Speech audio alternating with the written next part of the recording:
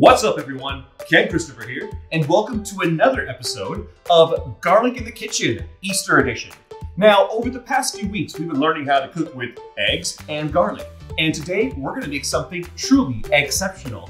So today, we're going to learn how to make truffle roasted garlic and herb deviled eggs. Well, first things first, we're going to take a hard-boiled egg, and then we're going to crack it very gently, because next, we're going to peel off the shell, leaving the hard-boiled egg and the yolk intact.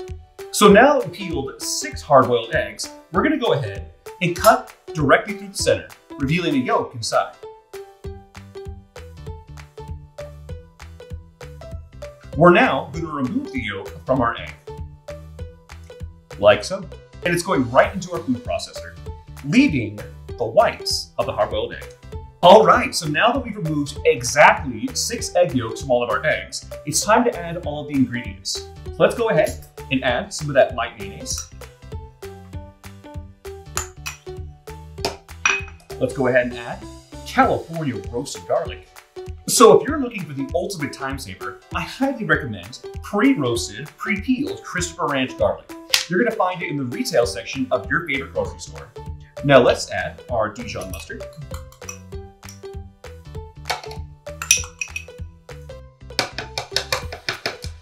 We're going to add some dill, as well as some olive oil. And lastly, we're going to take that relish that we had set aside and add that in for some necessary zing to our deviled eggs. Now, with all of our flavors combined, we're going to go ahead and give them a whiz. And as this is my first time making garlic deviled eggs, I forgot one key ingredient, and that's going to be your white truffle oil. So even though we've processed our deviled eggs, it's not too late, at least I hope it's not, to add our truffle oil to give us that sensational umami flavor that we're all going to enjoy.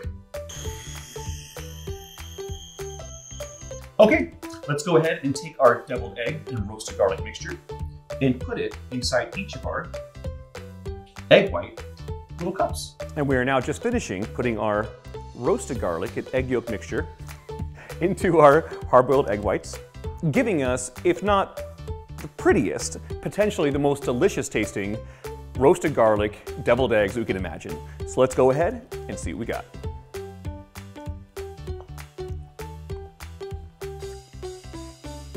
I gotta say, I'm pretty proud of myself.